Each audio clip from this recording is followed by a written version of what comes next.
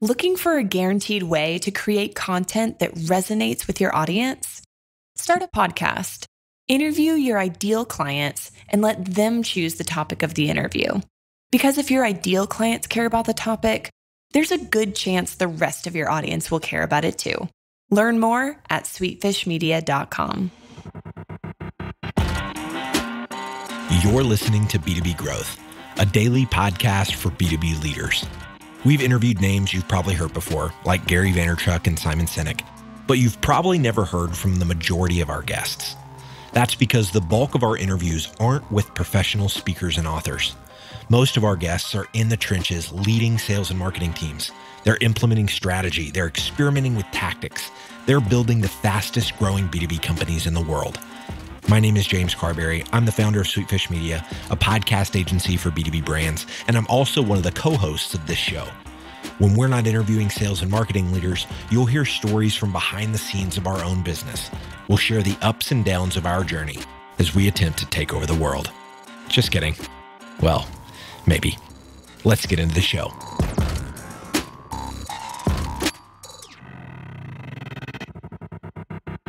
Welcome back to B2B Growth. I am your host for today's episode, Nikki Ivy with Sweetfish Media. I've got with me today, Jenny Stanley, who is founder and managing director at Appetite Creative Solutions. Jenny, how are you doing today?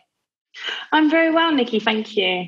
Yeah, I'm super excited to talk to you today, Jenny. You and I are going to get into how to ride the wave as the tides change in B2B. And you've got some really good little nuggets to pass along to myself and our listeners. But before we get into all that, Jenny, I would love it if you would just give us a little bit of background on yourself and what you and the folks at Appetite Creative have been up to these days. Sure. So we at Appetite Creative are a creative technology company. That means we really focus on bringing the latest technology to our clients in a way that will help them to obviously have effective results, but in a way which will also be impactful and look at new ways of maybe solving old problems.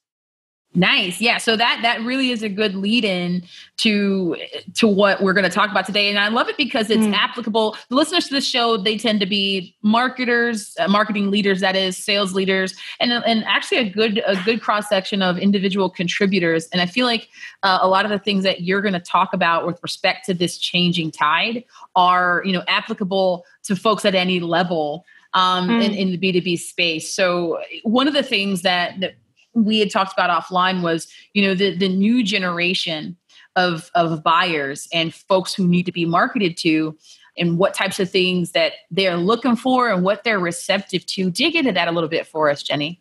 Yeah, sure. I mean, I think it's quite a forgotten or not known stat, which is like today, 18 to 34-year-olds represent almost 50% of all the B2B buyers. And digital is basically the only way to get hold of these people. I mean, this demographic is the the Gen Z, and the millennials that work in these businesses that we're trying to market to really are 100% of the time engaged with their mobile phone. They are absolutely looking on their social media for information. They are not looking for cold calls. And I think it's kind of forgotten that we really need to make sure that we're marketing to this group of people actually in a way that actually speaks to them rather than historically. So it's a massive change, I think, in where we are. Yeah, and what's funny when you say that, what it sort of brings to mind is the way that folks are having the conversation about who that audience is and what they need within a given B2B organization. Because what's happening is, as marketers, I think folks key into that idea that you just described, right? Who the folks are and how they want to be marketed to. They key into that pretty easily. But then the sales team still has a model that includes cold calling, or sometimes that is just centered around cold calling. And so then there's this sort of disconnect or this misalignment that happens. And so that's, I think, one of the first things that might need to change if people are going to ride the wave is just getting on the same page of how to do that. Because what I see is folks having that salespeople to other salespeople having the conversation about whether or not cold calling is dead, and not including in their thought processes, in our thought processes, because I'm guilty of it too, the larger picture of what the customer or prospect is experiencing and what marketers are trying to do to keep up with it. So I think it's really important to consider that. So with that in mind, how is it that businesses need to keep up with technology and be more open-minded toward using all the new tech that there's out there? Because I know you said, it's a matter of this new generation being on their mobile phones and they're not wanting cold calls. How does that play into how marketers and salespeople use technology to reach these people? Sure. I mean, it's a whole kind of twofold thing. One is really about mindset, which is really about the changing way that the digital age has actually led us to. And what I mean by that is that when you actually are involving in a digital conversation, the conversation can be very much tailored to you. And then we can talk about RTV and we can talk about retargeting and all those type of things. And so what that means is that we really need to have tailored options. So you can't just throw a catalog at somebody and expect them to be able to actually have the time to flick through every single page and pick up the products that are relevant to them. Actually, it's kind of flipping that on its head and saying we actually need to offer tailored options. We can't just be, the cheap salesman who puts the arm around and says, don't worry, I'm going to take care of you. No, it needs to be the reverse. These are the things that, we can do for you. These are the things which are personally curated content, which is applicable to you. And then, of course, the client has the option to be able to pick through what's relevant to them rather than just kind of showing them everything. And I think that changes just the mindset. And then, of course, we have to think about the way from the digital age that we can actually be present. And it is so surprising that when we talk to some B2B clients that they might not have a great website. And why? Because they didn't really think it was that important. Or they might not have a presence on social media. Why? Well, social media is for B2C. And it's kind of crazy because at the end of the day, whether you're speaking to somebody who is a buyer or not, they're on social media. 18 to 35-year-olds are on social media. So why would you not want to be present with your brand? Why would you not want to be where they are? You need to have complete information. You need to have online support. You need to have chatbots. You need to have quality content. You need to have emails which are sent at the right time with personalization. And it's craziness because, as a company, we come from the digital age. So when people are speaking to us about the fact that they don't have a CRM and they don't have a newsletter list, we're kind of like a little bit shocked because, well, of course you should, or of course you must have a website. What do you mean you don't have a domain name registered? Mm-hmm. But it's these kind of simple facts that, it's almost like traditional businesses that haven't really thought about it have forgotten that actually we need to actually cater for the millennial audience. Good websites don't exist in the hard sell. They don't expect you to go rooting around. It's about being able to give real evidence, real examples of what you can solve, how you can benefit. It's really much more a content sell rather than kind of the cold call. And that's not to say, by the way, that cold calling or certainly calling isn't actually the way forward from a sales tactical point of view. However, it's about the way that you do it, the information, the research that you do before, the way that you can present what you have actually to be in line with the messaging that actually the client wants to hear. There's something which is personalized and tailored to them. It's not to say that you don't pick up the phone. In fact, the fact that hardly anybody ever does pick up the phone means that if you do manage to connect with a customer, you've got a great option. But you need then to be able to have the backup, because once that customer gets off the phone, the first thing they're going to do is look at your website. And if you don't have a good website, you've wasted your time on the phone anyway. Right. So I think it's kind of like the two things. The mindset, which is one size fits all, no longer works. And we need to think about content and evidence and all those type of things. And then the second is to make sure that you have all of those digital blocks in a row, that you're on social media, that you're talking about thought leadership, opinion pieces, social media, websites, all of these different things. And that is actually the way to really elevate your position and speak to people in the 18 to 35 age group. Right. And I think you hit a couple things that I want to make sure that people catch, right?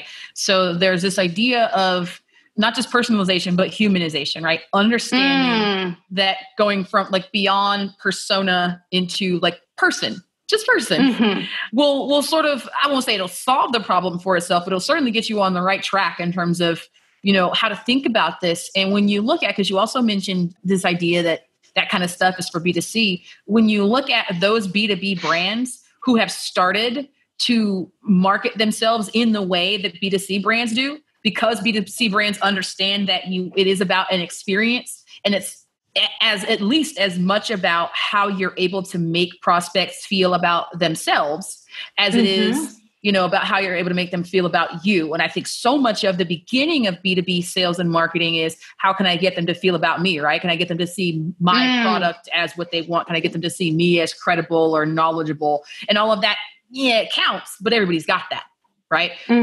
So when you take this approach, like you're talking about, of, starting to try and influence how folks feel about themselves. And all I mean is telling the story that gets them to understand that what you're providing can help them be successful. So getting them to visualize their success with your solution, I think can be so much more powerful. And social is just the way to do that. And so it kind of goes into this last little point, was how the customer experience needs to be tailored and personalized, which is what you were just mentioning. But B2C, again, is so much more farther along when it comes to that. But I think that in reality, we're kind of, if anything, all in the trenches together. And so if from a salesperson's perspective or the complete revenue team's perspective, if we're thinking about these not just as, alternative tools to have in our belt when the traditional sales tools fail, and we start to think about it as just a shift in the direction that everything needs to go, it can really be a differentiator. But Jenny, before we round out this segment, is there what other either things that you see on the horizon or kind of parting wisdom would you give for folks listening here who are wanting to be able to ride this wave?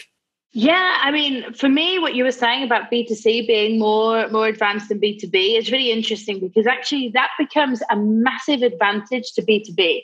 Why? Because actually it means that the cost of doing some of these really interesting things, so for example, augmented reality, virtual reality, applications, all these type of things where actually B2C started harnessing that maybe 3, 4, 5 years ago, means that actually the investment that's happened into those areas, those campaigns, all of those things, means that the cost of that technology has really come down. So, it means that actually B2B has the opportunity to actually make sense and make use of those type of technologies as well. The notion that buyers' habits are changing and have changed due to technology is no new concept, and we have to keep up with it, whether that's B2C or B2B. Technology is basically running through the veins of marketing and always has done. But the fact that we now have so many different options and so many tools available to us, and because B2C is able to kind of take that forward, means that the B2B arena has so much case studies, information, the ability to use technologies that might have been before 5 years ago way too expensive to be involved in, has the ability to be integrated into a campaign. And of course, like you say, have the ability to massively stand out. It's a huge differentiator. And actually, if you can do it in a way that means you're actually helping to solve a problem, not just stand out for standing out's sake, but to actually have some sort of marketing message in there to solve a problem, to use a chatbot or a technology to allow for interaction directly with your marketing message, actually means you're going to be able to sell so much more. And I think what you said between marketing and sales being two different positions, I think what we're seeing now, certainly in the last 2 to 3 years, is that those two roles are really starting to combine. And it's not really about one versus the other. It's about the two really working together. Yeah. And I think that's a massive change that we've really started to see. And that's B2C or B2B. And I think that will become more and more and more molded together. And it just means that we need to really, really think about the way that we want to describe the services that we offer, to be able to make the messaging in palatable bite-sized chunks in the type of platforms and in the type of technology and language that B2B buyers and B2C buyers actually want to be spoken to. Exactly. Perfect. I couldn't have said it better myself. So Jenny, now that I have successfully picked your brain and seen what I can get out of it, I am interested in what you are putting in it. Jenny, tell us about a learning resource that you've been engaging with that's, either informed your approach or has just got you excited these days. Sure. So, I mean, one of the things that I've actually been using, which is it's not necessarily about industry information, but it's really kind of helped me try and focus, as an application, and it's called Calm. I don't know if you've heard of it. So there's like all of these different options, and you have the ability to listen to different sounds like rain falling or the waves crashing or lots of different things. And it's really helped me actually to be able to learn to meditate. And I'm not that good at it so far. I can last about 2 minutes, which apparently people can do it for up to hours, right? And you're laughing because people can do this for a long time. And it's something I've never been able to really do.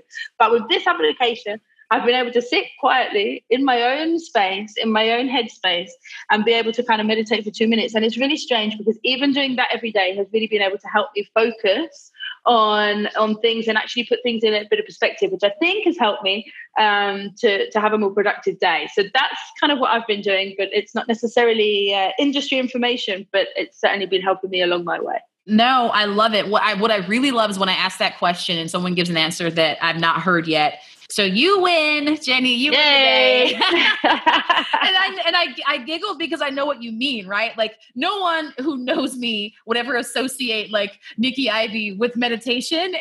But I tried the Headspace app, which is pretty similar to what you're talking about. Yeah. And like just was really thankful that the first few are like geared at people like me. The first few little lessons are like, yeah, don't put too much pressure on yourself. These first are going to teach you how to meditate versus just like you jumping in and you know, just sitting and doing that. Like my little folks at home, you can't see it, but I've got this little statue of a cat meditating.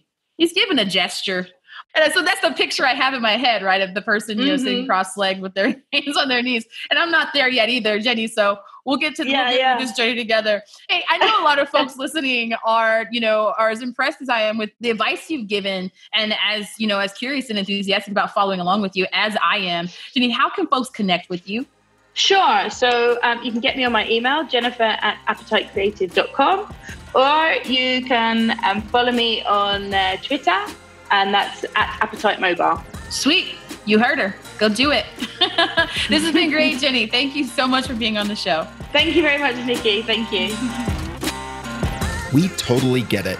We publish a ton of content on this podcast, and it can be a lot to keep up with. That's why we've started the B2B Growth Big Three, a no-fluff email that boils down our 3 biggest takeaways from an entire week of episodes. Sign up today at sweetfishmedia.com/big3. That's sweetfishmedia.com/big3.